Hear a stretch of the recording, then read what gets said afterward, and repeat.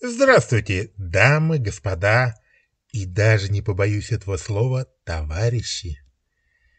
Предлагаемый нами кукурузный салат очень любят хозяйки, когда нужно накормить внезапных гостей.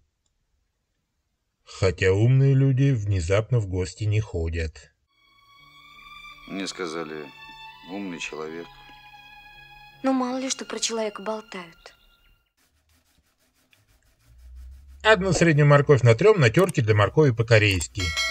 Можете воспользоваться обычной крупной теркой, никто на вас не обидится. Если вам более привычен вес продуктов в граммах, то милости просим в описании под видео. Откроем банку с консервированной кукурузой и сольем жидкость. Пучок свежего укропа мелко нарежем. На самом деле зелени можно взять гораздо меньше, примерно 2 раза. Я обычно беру укроп с избытком из-за его полезных свойств. Помогает снизить давление, что крайне актуально в наше время. Вы будете смеяться, но наш салат практически готов. Остается только соединить ингредиенты. К моркови добавим 200 грамм кукурузы и измельченный укроп.